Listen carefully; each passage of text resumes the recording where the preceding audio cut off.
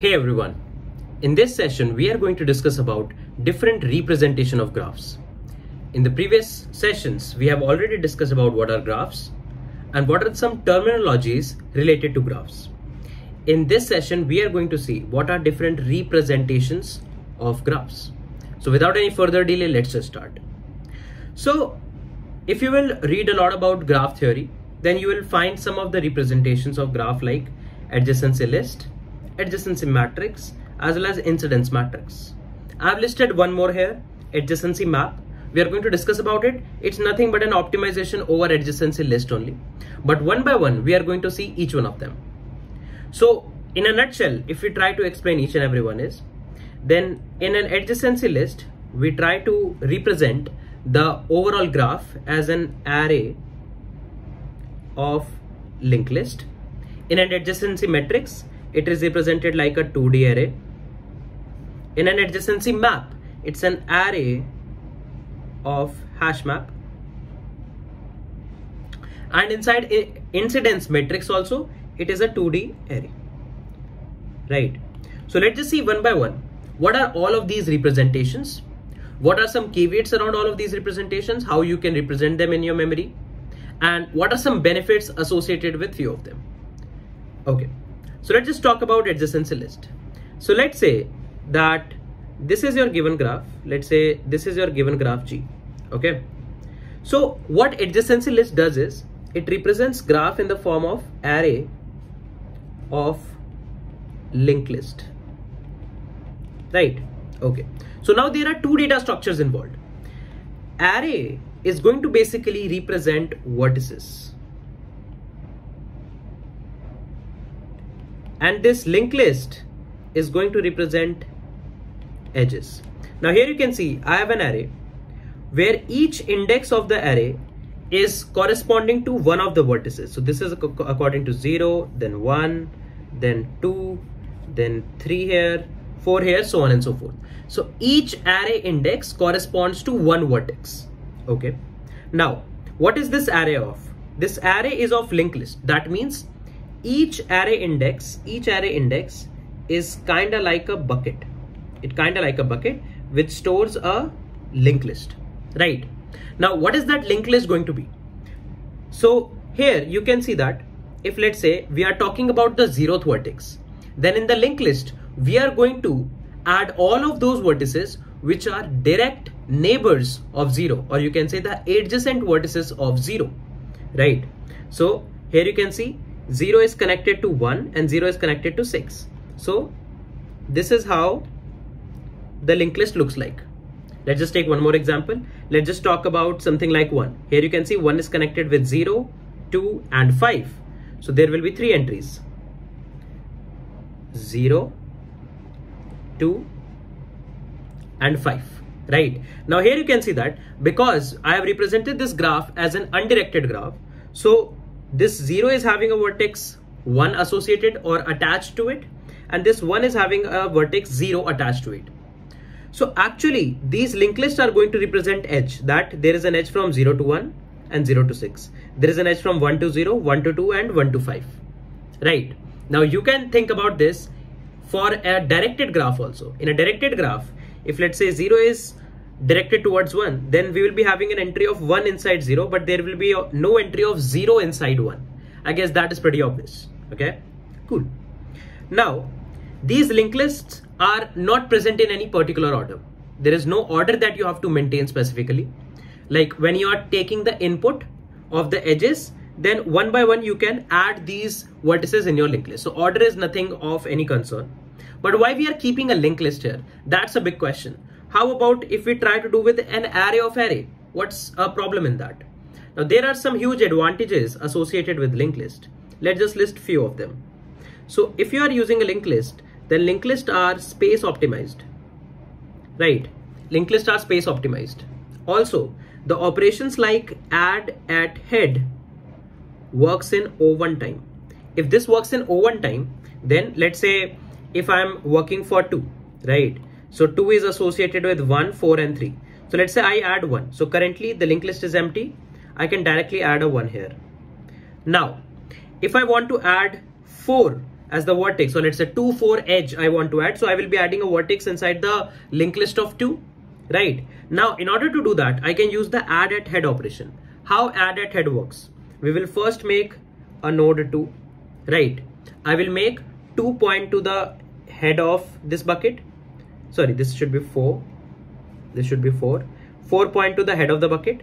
And now we will make head of the bucket point to 4. Now only in 3 operations we will be able to add a node, and you can see this is a constant time operation. So now eventually this looks like something like this. So this is 4, 1, and then later you can also add a 3 here also. So operations like add at head will help you to add a new edge in O1 time. So you can add an edge from 2 to 4 also, and inside 4 also you can add an edge by adding something like 4 to 2, right? Okay. Now, can we use anything else? You could use vectors here, but the problem with vectors is if you want constant time operations with vectors, you will be adding at last. In order to add at last, every time, let's say if the vector is initially of size 2, if the vector is full, it doubles its size, right? Then again it doubles its size. So there can be a lot of space wastage. So let's say there are only 5 vertices you are associated with, then there will be 3 waste spaces that you are not using in your corresponding vector. Whereas linked list doesn't do that. Linked list will only take that much space which is required. Also, because of the fact that linked lists are spread unevenly in your whole memory, you will not be acquiring any contiguous memory space, and that can be pretty obvious. Okay. Now you might be asking, then why we are even using an array here? Now that's a good question. Why? Why we are exactly using array here? Because we want to get the access to the vertices in a much faster way. If you will use a linked list here also, then in order to go to any vertex, you need to iterate over the linked list, or maybe you need to maintain any other data structure. That we don't want to do, right? We want to get the access to the vertices so that we can add edge, we can process edges corresponding to the vertices, so on and so forth in a much faster way. That makes sense that we keep an array here. Okay. Now there is an operation where if someone asks you that, do you have a neighbor corresponding to any vertex? Let's say there is a vertex V and someone asks whether U is a neighbor of V or not. Then in order to do so, you need to iterate. You need to first go to the bucket of U, let's say 4, and then you need to iterate over the whole linked list associated with your corresponding bucket. Now that can be a linear time operation, right? If you want to optimize that, you can use something like a hash map, which will transform your adjacency list to adjacency map. So wherever there will be an operation where you have to exactly check that whether this exists or not, so on and so forth, then probably you can use it. Or maybe you can use an ordered map if you want to store the edges in some ordered fashion. So you can replace lists in those cases where you don't want to see space optimizations and all, but rather want a specific orientation or faster random access to the element. That is going to update your adjacency list to adjacency map. Okay. Now, what are some benefits of adjacency list? The benefits of adjacency list is it works tremendously well in terms of space for sparse graph. Now, what is a sparse graph? A new terminology. Sparse graphs are those graphs which are not exactly having a lot of edges, right? So in the previous lecture, we saw something like a connected graph, right? So in a connected graph, we were having a lot of edges associated to a lot of vertices. But that's not going to be the case in sparse graph. There are going to be lesser number of edges. If you have lesser number of edges, then these linked lists are not going to be very large. And in that case, the space that you are going to take is order of V plus E. Why V plus E? You are taking a V length array that is going to represent all the vertices. And then the number of nodes in all of the linked list is going to be equal to the number of edges that you are having. Or let's say twice the edges, because if it's an undirected graph, then you will be having 2 entries per edge. So there will be twice the number of edges. That will be order of V plus E only. Okay. Now, this was all about adjacency list. What about adjacency matrix? So adjacency matrix is going to represent everything in the form of a 2-dimensional array. So if this is your graph G, then this is the corresponding adjacency matrix. Now what's special about adjacency matrix? In an adjacency matrix, if let's say this is the graph, then what you can have is, you will be having a V cross V matrix. This is a V cross V matrix, right? The rows also represent vertices, the column also represent vertices. Now, if you have an edge between any two vertices V1 and V2, if there is an edge between V1 to V2, then matrix of V1 comma V2 will be equal to 1. Here you can see, if there is an edge between 1 to 2, so you can go from 1 to 2, and here you can see there is a value 1 here, and even from 2 to 1 there is a value 1 here, right? So if there is an edge associated between any two vertices, the corresponding cell of x comma y, or let's say v1 comma v2, is going to have an entry 1, otherwise an entry 0. Let's say there is no edge between 5 and 4, so if you will go from 5 to 4, here you can see it is a 0. Same for 4 to 5, it is a 0, right? Okay, now what are some benefits of adjacency matrix? Adjacency matrix are very simple, I would say, very easy to implement. You just need to have a 2D array, right? They works good for dense graphs, right? Because if the graph will be dense, that is, each vertex is almost having one edge at least with all of the rest of the vertices, right? Kind of like V square edges. Then even this adjacency list is going to transform itself from V plus E to V square, because there will be a lot of edges, right? And it will like kind of represent itself like an adjacency matrix only, because for every vertex you will be having V minus 1 number of nodes, and if there are V such vertices, then obviously it will be also of order of V square. So the space that you are going to take here is order of V square. But the problem is, even if you have sparse graph, that is, there are not many edges, then also it is going to take V square space. But if you have a sparse graph, then this is not going to take V square space, this will take V plus E space. So that's a problem. Because it is very simple, it takes always and always some extra space that maybe sometimes is not required, right? Okay, now there is one very specific benefit along with adjacency list also. Because you are having a 1D array here, if you want to add a new vertex in your graph, then what you need to do, you need to just double the size of the array, just like how you do with the vector, and go forward, right? And in amortized analysis, that will be theta of 1 kind of an operation. Whereas if you want to do something like that here, then you don't need to just add a row, but you need to add a corresponding column, and then you need to copy V square elements there. That can be a much more, I would say, expensive operation to do. Okay, so here we can see the adjacency matrices are represented by A, and A of I comma j is equals to 1 if there is an edge from I to j and j to I. For in case of undirected graphs, I to j and j to I, like there is an edge between, not from, we should write edge between I and j, else 0. Okay, now there is one more very interesting representation of graphs that is called as incidence matrix. Now you will find very less tutorials discussing about incidence matrix as a representation of graphs. So let's just see what is incidence matrix. So incidence matrix is a lot of time called as M. It's also a 2D matrix. Or a 2D array kind of a representation. Now here, the number of rows are equal to number of vertices. So if let's say there are n vertices, there will be n rows. But the best part about it is, the number of columns are equal to the number of edges. So see, let's say this is your graph. Then there are 1, 2, 3, 4, 5 edges. I have named the edges as A, B, C, D, E, right? So A, B, C, D, E, 5 edges, 1, 2, 3, 4 vertices. And what is M of I comma j is going to represent?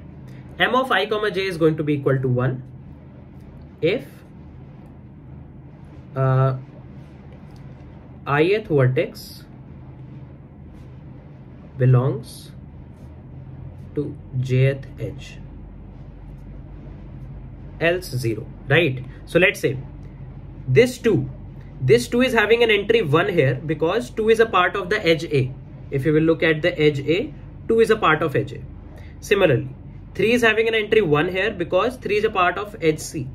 So here you can see 3 is a part of edge C, right? So if a vertex is a part of any corresponding edge, then that corresponding cell is going to have an entry 1, otherwise 0, right? So here you can see 4 is a part of D. See, 4 is a part of D, E and C. So these all 3 are 1. 3 is a part of CB. So these 2 are 1. 2 is a part of AB. These 2 are 1. 1 is a part of D and A. So these 2 are 1. This is incidence matrix.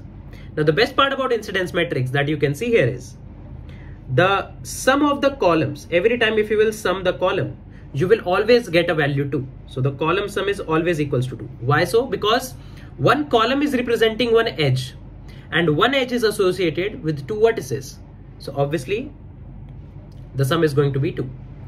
And apart from that, the sum of rows, if you will sum up the rows, then it will be equal to the degree associated with that vertex. Now here you can see 4 is associated with 3 edges. That means the degree is 3. And if you will sum the rows, it will be 1 plus 2 plus 3. That is equal to degree. So the rows, the sum of the rows is going to represent you the degree, and the sum of the column is always equals to 2, right? So this is, I would say, a very different kind of representation of graphs. You can also like implement an incidence matrix and represent your corresponding graphs. Okay. Now, if you want to have self loops, if you want to have a self loop somewhere, let's say 2 is having a loop over it, let's say something like this, right? Then in that case, this will be another edge. So let's say A, B, C, D, E, F. This will be an edge F, and we will be having another column for F. Now, because this is not associated with 2 vertices, it's a self loop. So in that case, this entry will be equal to 2. Now, using this matrix, you can easily identify self loops also, because self loop is always going to have an entry 2. Why? Because we need to maintain the column sum equal to 2. This uniformity has to be maintained. In order to do that, if you have a self loop, then you are going to put a 2 here. So later, if you want to detect if there was a self loop or not, it's very, very easy to do so. Right. Now, if you are having a self loop, then in case of adjacency list, you're going to have your own entry inside your corresponding linked list. Right. And in adjacency matrix, this diagonal is going to represent the self loop. So there are mechanisms for handling self loops in all of the 3 representations. Okay. Now what about weighted graphs? If there is a weight associated with the edge, that's pretty simple. In case of adjacency list, instead of storing the node as the value of the vertex, you can store a pair representing a vertex, comma, weight associated with that edge, right? You can store this kind of a node. Similarly, in adjacency matrix, either you can maintain 2 matrices, where one matrix is going to have a 0, 1 value representing the edge, another matrix is going to have a corresponding integer value representing the weight, or you can put the weight directly here, and instead of putting 0 to show the absence of the nodes, you can show any weight value that can never exist. Let's say a negative weight. In case you have always a positive weight, then you can put -1 to all those places where you don't want to represent an edge, right? This is something that you can do for the corresponding adjacency matrix. In case of incidence matrix, if you want to represent the edge, because the columns are represented by the edge only, you need to separately maintain their corresponding weight, right? So this is how you can inculcate the angle of weights also in your representation of graph. In the next part, we are going to discuss about how you can code these representations. I believe coding incidence matrix and adjacency matrix is going to be a cakewalk. We are going to code adjacency list, right? How we can implement adjacency list, and we'll try to display the graph corresponding to the list, right? So I hope you guys enjoyed this session. If yes, then don't forget to hit the like button. Don't forget to subscribe to the channel if you found the tutorial useful enough, and do share it with your friends. And if you have any doubts, then don't forget to comment down in the comment section. We would be really happy to answer them. So let's just go forward with the next part, and we'll meet in the next session. Till then, take care guys. Bye bye, and love you all.